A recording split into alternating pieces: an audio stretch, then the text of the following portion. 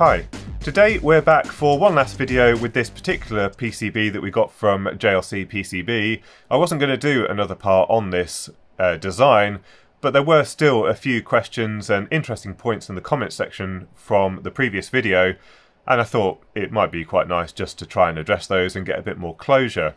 Now, the first point is basically around the construction of the inductor, also whether the inductor itself is transferring the sound to the PCB because it is in contact, and it may be making the sound from the inductor much louder than it actually would normally be. So one thing we're going to try today is winding an inductor, a 100 microhenry inductor on this core. I have got a couple of others. I think we're going to need about 40 turns on here. It might get a little bit tight, but basically we'll be isolating the sound from the PCB to see if that changes anything. Also, if it's still a little bit noisy, we can also try potting this either in epoxy or dipping it into wax or something like that, just to see what effect that has. Now, the other point is about the ceramic capacitors that we've got on the board, and someone did mention it, and I meant to talk about it in the original video where I noticed the sound. Some of these ceramic capacitors, particularly where they are seeing quite high changes in current, can make a sound, even though you wouldn't normally expect that. Ceramic capacitors are very microphonic, and particularly where the construction is large, like these capacitors. These are quite large. I think they're 1210 or something like that. So they do actually have quite large plates in there, and I have known designs in the past to make the sound entirely from the ceramic capacitors. And basically what's happening is, as we're chopping up the switching waveform's up at 125 kilohertz, and we did modify this one to 300 kilohertz. You wouldn't hear that, that's well out of the audible range. But because we're chopping it up with our PWM waveform, and we're seeing quite high peak currents every time that we turn on the circuit through the enable pin, we're possibly hearing some sound from these ceramic capacitors. I don't know whether it's going to be the output or the two input capacitors, but I think that's what we're going to quickly try first. So I have a microphone, a lapel microphone, which will try and hover over the PCB. I'm not quite sure how accurate this is going to be because it's a omnidirectional microphone, so it can pick up sound from quite a wide range of angles.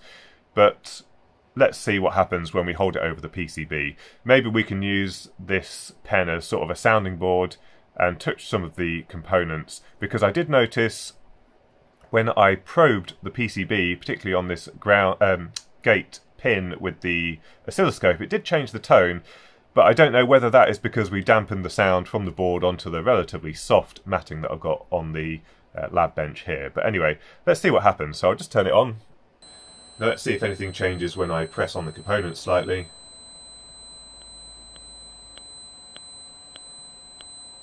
Slight change there. That is making a bit of a difference in the tone.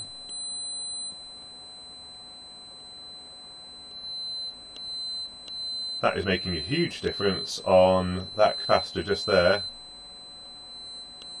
Small difference on the tiny one there, and nothing on this capacitor. This one seems to be making a huge difference. So the majority of the tone appears to be coming from C3 just here. So we have our 24 volt supply coming in on these three vias. We've got two decoupling capacitors and into pin 10 on the switcher IC. The switcher IC also has an internal regulator for the internal logic. That's just decoupled by C1 here. But actually all of our switching noise and current is going from these three vias through the sense resistor and then into the LEDs, and this is the capacitor that's closest to that node. If we have a look at the datasheet, you can see again here, so 24 volts in, we've got two capacitors here instead of just the one, but then that capacitor that's nearest to this node here goes through this resistor, through the transistor, through our inductor and into our LEDs. So I don't think we're seeing huge currents into pin 10 here. I think we're just seeing our large currents going through this node here, and it just so happens that that capacitor is the one closest to that node. So what might be interesting now is to desolder those two capacitors temporarily and try replacing them with electrolytic capacitors which are not microphonic, and see if we still get that same noise. So this poor PCB's getting hacked around quite a lot, but we've got a 100 nanofarad capacitor and then 150 microfarad electrolytic over the top of it. We do need that small capacitor there to keep the switcher IC working properly. So let's turn it on and see if we still get the same noise. And to me that sounds pretty much the same. Let's see if we can hear where the sound's coming from with the microphone once again.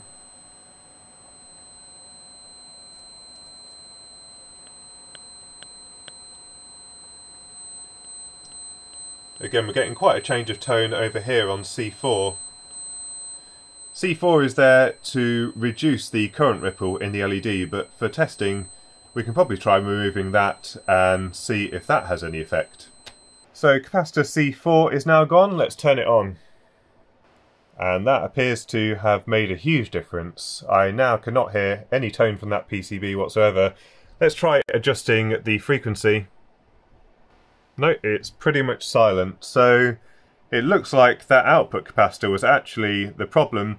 We did notice a slight change in tone at the start when I pressed on that, but the capacitor over here seemed to be having more of an impact. So I guess the final question is, was this a bad capacitor, or is it just that those high currents that it's seeing are causing it to make quite a bit of noise? So we're going to put a new capacitor on there and see if that changes anything.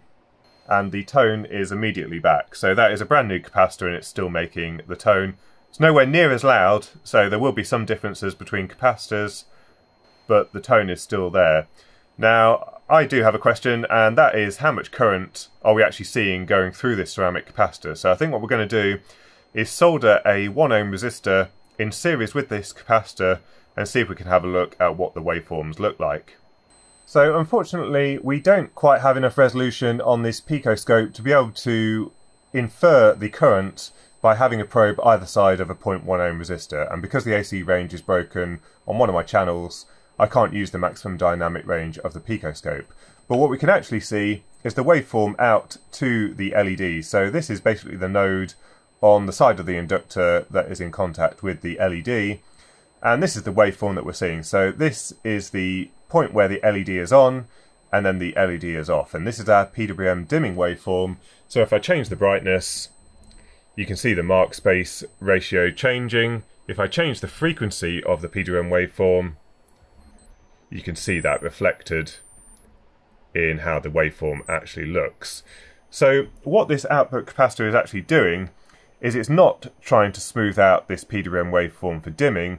What it's doing is it's reducing the ripple during the on time of the LED. So reducing the ripple at the switching frequency, which at the moment on this board is 300 kilohertz, but on the original design is about 125 kilohertz. And so what we're actually hearing is not an effect at the frequency where we're actually trying to operate the capacitor. It's just at this PWM frequency where we're seeing a large change in voltage as a result of the LED being turned on and off.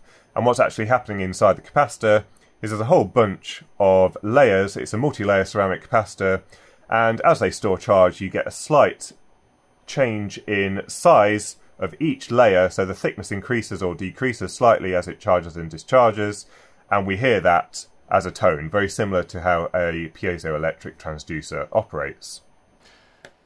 So what I've done is I've now removed that output capacitor, and we've got the scope probe directly on the terminals for where the LED is connected. And if we have a look at the screen, what we can see is the switching waveform into the LED. Now if we zoom out, we can see our low frequency waveform. This is our PWM dimming. So again, if I change the duty cycle here, you can see that changes, but we've still got all of that stuff going on at the top of the waveform, and that is our switching waveform from our switch mode power supply controller. So if we zoom back in, here we can see between the start of one of those waveforms and the end is about 3 microseconds, which is our 300 kilohertz switching frequency. So here we're building up energy in the inductor, so the transistor is on permanently, we're building up charge, and then this is where the switching regulator actually starts switching on and off at our 300 kilohertz switching rate. Now what our capacitor is there for is to reduce the ripple in the LED. What we're seeing here is a slight voltage change, which for a diode results in quite a large change in current. So as soon as we place our capacitor across those two pads, what we should see is that ripple almost disappears. So I'll try and place it on now. And there we go. So you can see a pretty much flat line. I'll try zooming out and re-triggering. So let's change the trigger up to here. And I will now place the capacitor again across those two pads. And you can see now we get a very nice smooth waveform. So the capacitor is having quite a large effect both on the ripple current in the LED, but also any EMI which is being emitted from the leads that go all the way to the LED. So it is performing an important function. What might be useful is to see if a electrolytic capacitor will do the job, because obviously we're not going to get any tone from an electrolytic capacitor. So we've now got a 68 mic electrolytic capacitor gingerly soldered across those two pads. It was just one that I had to hand. That is about 3 times the value of the ceramic capacitor which was there originally. But now if we look at the waveform, actually it's had quite a significant effect on the waveform generally speaking, so we're not seeing that flat top. If we increase the duty cycle, I think we will do.